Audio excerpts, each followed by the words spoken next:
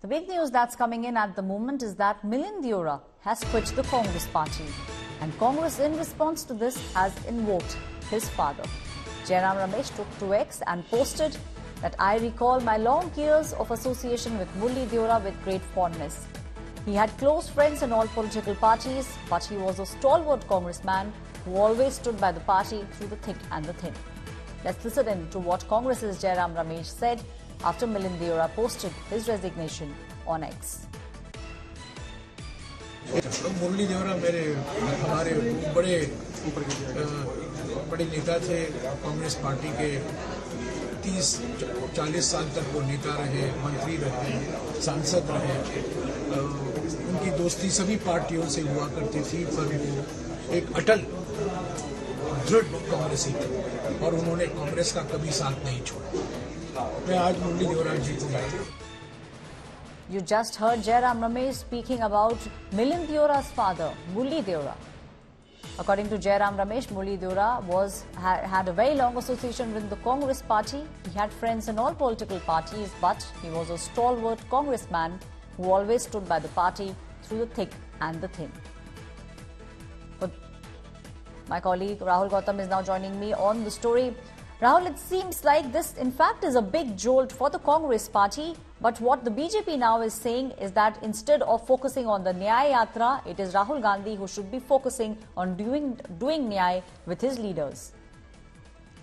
Absolutely, Ashwarya. It seems that Congress party upward on huge track, but as far as the Yatra is concerned, and because of the fact that Murli Deora has long been associated with Congress party, and now Milind Deora leaving the party, that too at the day when Congress party is embarking on this, as they are claiming, a historic yatra. Obviously, this comes as a jolt for the Congress party.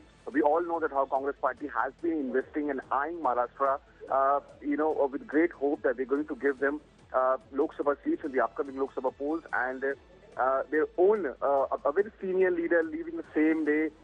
In fact, Congress party is saying that this is happening actually at the behest of the BJP, who decided the very timing of this, exit from the Congress party as is going to overshadow now the yatra of Rahul Gandhi. And you rightly pointed out, it seems that it's the BJP who's having the last laugh as Mr. Milind Deora is making an exit from the Congress party.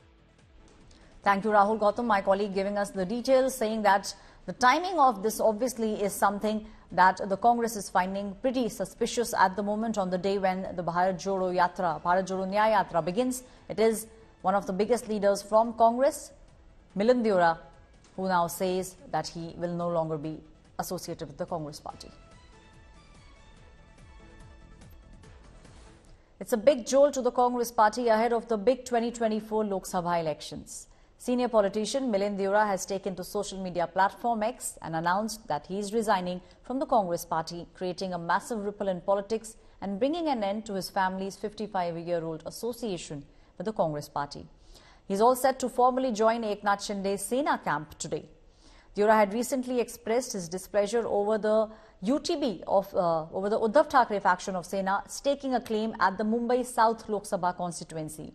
Milind Deora tweeted, "Today marks the conclusion of a significant chapter in my political journey. I have tendered my resignation from the primary membership of the Congress party, ending my family's 55-year-old relationship with the party." Senior Congress leader Jairam Ramesh expressed displeasure over Milind Deora's decision. He in fact also took to X and tweeted saying that Murli Deora always stood by the Congress party through the thick and the thin, and he in fact was a stalwart congressman. The BJP now took a jibe at the Congress party, saying that it must start a Nyaya Yatra for its leaders and Rahul Gandhi must do Nyaya first with all his netas. Yet another no-confidence motion passed against Rahul Gandhi and his leadership, this time not by Lakshman Singh, this time not by Karti Chidambaram, but by Milind Deora. Obviously because the Congress party has become a talent-free, merit-free zone. If you have any ounce of talent or merit and you are not a sycophant, then you have to leave the party. I left the party too. Several others left the party. Today, Milind Deora has also left the party. Clearly, one thing is clear, that Rahul Gandhi should forget about Bharat Jodo Nyaya Yatra. He should start Congress Netaon ke liye Nyaya Yatra. The Congress Netas need Nyaya. Rajdeep Sardesai is joining me on the story. Rajdeep, one of the things that everyone is now pointing towards the fact is that the young leaders are not finding any space in the Congress party, and Milind Deora is just one of them. We saw how Sachin Pilot also was one of those people who time and again has spoken about the fact that he's not comfortable. And now with this resignation, it seems like we might have more young leaders leaving the Congress party. You know, Aishwarya, I was shown a photograph last night when we broke this story, which had the pictures of Milind Deora, RPN Singh, Jitin Prasad, Jyotiraditya Scindia, and Sachin Pilot. 4 of the 5 have now left the Congress. This was a picture from about a decade ago when all of them were ministers in the Manmohan Singh government. 4 of them have now left, Milind Deora being the latest, and Sachin Pilot, if you will recall, had also revolted against the Congress leadership 3 years ago. So there is a sense of unease, disquiet within the younger generation, which feels that A, they are not getting enough opportunities according to them within the Congress. B, that the Congress really doesn't have doesn't provide the space for any upward mobility anymore. Look, the younger leaders are ambitious. They want to, they believe their time has come because they are in their 50s now and they don't know how long they'll have to wait because the previous generation, whether in states like Madhya Pradesh or Rajasthan, has not been willing to cede space to them. In the case of Milind Deora, I think it's more a case of his belief that he deserved a Rajya Sabha seat over the last 5 years, and on at least 3 occasions, he has been passed over. I think it also reveals the limitations of some of these younger leaders. They also are in no position now to guarantee success even in their home constituencies. The BJP is a dominant force in Mumbai. In South Mumbai, the BJP in particular is eyeing that seat. The Shiv Sena has won the seat last 2 elections. And therefore, Milind Deora was finding that life was becoming more and more difficult for him in a way within the Congress. So I think each of these younger leaders find their space constricted, and there will be questions also over Rahul Gandhi's leadership because all of them are close to Rahul Gandhi. Why is it that Rahul Gandhi, those close to Rahul Gandhi are leaving the party is a question that is now being asked. The older generation obviously has nowhere else to go, but the younger generation believes that if they are getting opportunities from regional parties or the BJP, this is the time to do it because the Congress is at the moment a ship on a very rocky, amidst very choppy waters, and the future is uncertain. So all of them are making these moves to at least safeguard their futures is the sense one gets. So Rajdeep, at the moment, Team Rahul is not the team that is actually winning matches. Unfortunately, at the moment, it seems like this is a team which has been falling like a pack of cards. Now, 48 seats in Maharashtra, Rajdeep. Do you think that this will actually make a dent for the Congress party? Milind Deora is leaving the party and going and joining hands with Eknath Shinde. I think the dent, Aishwarya, is less in electoral terms, more in psychological and perception terms.